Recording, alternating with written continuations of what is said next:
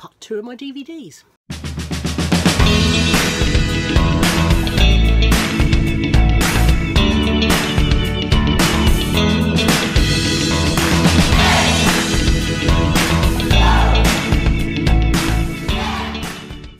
Hoi hoi everybody, welcome to part 2, looking at my DVD collection. Part 1 is available here, and let's carry straight on with it. It's just taken from my shelf, no particular order. Dogma. If you see my top 10 films, you'll know this is number 3 in my list. Love this film. It's not available, I mentioned at the time I must get it on Blu-ray. It's not available on Blu-ray over here, it's only had a US release, which I think is region locked, so that's no good to me. So I'm stuck with the DVD for now, but yes, this is the bare bones release, and then I've also got a deluxe version of it. But yeah, love Kevin Smith, and as I say, my third favourite film of all time, Dogma. Excellent film is Cameron Crowe's Almost Famous, based on his time working at Rolling Stone, following round rock bands, fictional rock band in this one, whose name has completely slipped my mind, Stillwater. It's 2 discs, got the theatrical version on disc 1 and the extended cut, which is 35 minutes longer, on disc 2. It's just a really, really good film. Great cast as well. Airplane 2, the sequel. Not as good as the first, but very, very funny anyway. A double disc set of Robert Rodriguez's El Mariachi and Desperado. So El Mariachi was the original film in this series, shot in Mexican, Spanish, Latin American Spanish they call it on here. Some good extras, him talking about how he did particular shots. He does fantastic extras, Robert Rodriguez. And then this 2 is Desperado, which was sort of a remake cum sequel to El Mariachi, with Antonio Banderas and Salma Hayek and Steve Buscemi and Cheech Marin and Quentin Tarantino, and it's just a great, great film. First one's enjoyable for what it is, but obviously it steps up a gear with Desperado. Shrek Preferred. I'm not sure if I've got them all. I've certainly got the first 3 or 4. I've lost, I can't remember how many there are now. Again, law of diminishing returns with Shrek. The first one's great, the second one's nearly as good, third one it's starting to slack a bit, but they're always enjoyable. Saw that in the cinema. I was the only person in the cinema for that one. It was 10 o'clock in the morning, in the midweek, you know. This is a really good film, started for 10.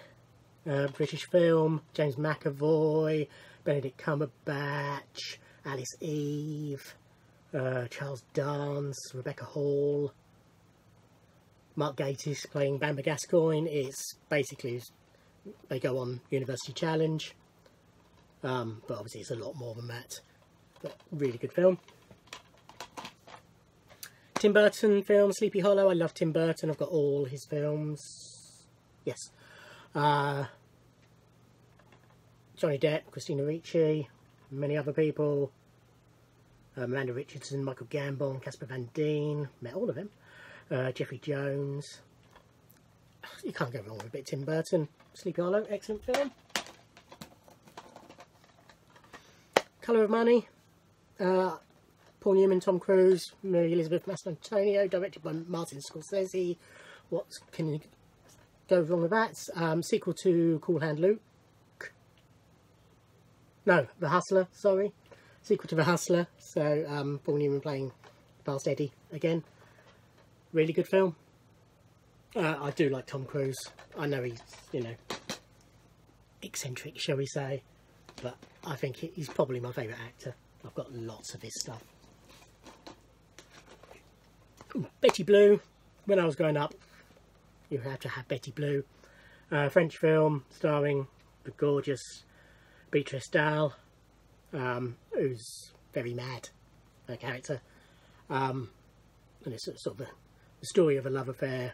The female half of a relationship is a few sandwiches short of a picnic, shall we say. Very erotic. Very good film. Betty Blue.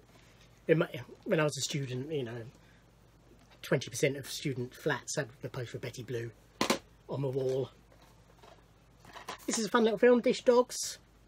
Dish Dogs is slang for washer-uppers in restaurants. But it's sort of a romantic comedy. It's got Sean Astin and Matthew Lillard, Brian Dennehy and the lovely Shannon Elizabeth, as you can see from the cover. Pre-boob job. But yeah, it's a good little film. What I haven't already mentioned on part 1 of this, but did in my box sets one, is that this is a combination of Region 1 and Region 2. I think that one was a Region 1. When I first started collecting years and years and years ago, lots of films either A, were only coming out on Region 1 or were coming out on Region 1 a lot earlier than they were on Region 2, so I'd often pick them up on Region 1. Confetti, another British comedy. It's sort of 4 strands of people trying to organise weddings. It's a competition for the most original wedding of the year. Sorry, 3 strands. But it's a brilliant cast. Stephen Mangan, Martin Freeman, Olivia Colman. Brain's Gone Dead. Jessica Stevenson. Robert Webb. It's not a wonderful film, but it's enjoyable.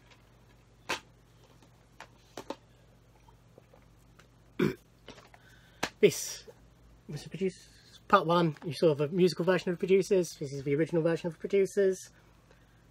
Mel Brooks's classic film.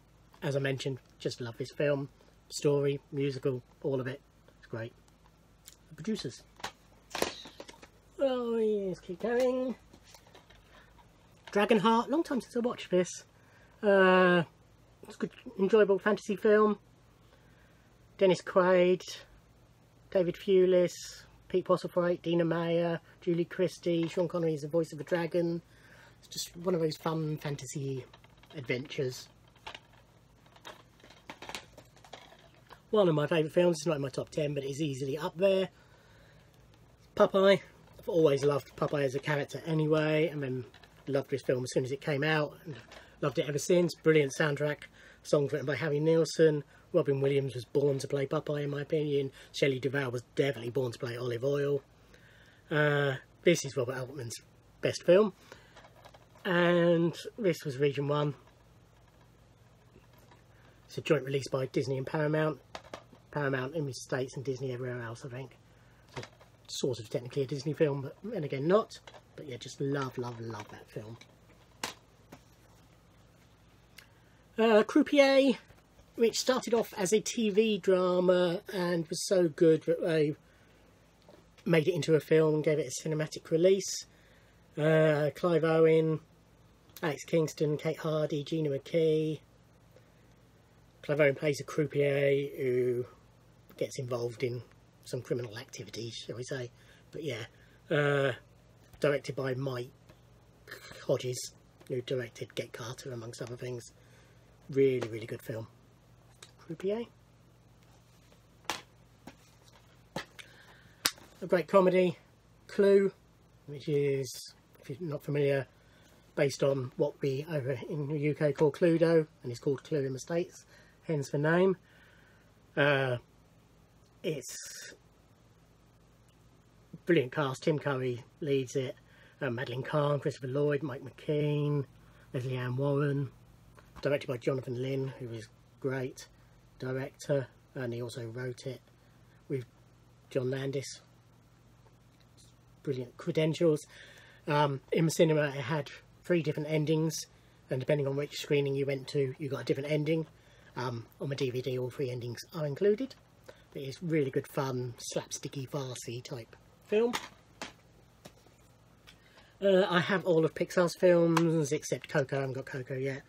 The Incredibles. It's a great film. Kevin Smith and Mark Bernardin on what used to be called Fat Man on Batman is now called Fat Man Beyond. Often cite this as the best Fantastic Four film, and I'm inclined to agree. because it basically is for Fantastic Four.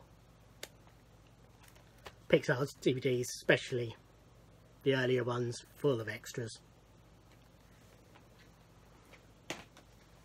A couple more in this one. Great film, Kiss Kiss Bang Bang, written and directed by Shane Black. I think this was his directorial debut, but he wrote Lethal Weapon and Last Boy Scout, and he's the master of the buddy action film. And this is really good, as I say. Robert Downey Jr. and Val Kilmer trying to solve the I can't remember if it's a murder or just a disappearance of Michelle Monaghan's sister, anyway. But it's funny, it's exciting, it's just great film. And it was voted number 9 in Empire magazine's best Christmas movies ever. Good little horror, Hatchet. I don't watch a lot of horror, but I quite enjoy them. This one I got because it's got Mercedes McNabb in it from Buffy and Angel, played Harmony in Buffy and Angel. It's got Robert Englund, Tony Todd and Kane Hodder are all in this, you know, it's proper horror credentials. And I enjoyed it so much, I've got 2 of the 3 sequels, I think there has been. But yeah, that's Hatchet. Okay, that'll do for part 2. Thanks for watching, like, subscribe, all that stuff, and I'll see you on part 3.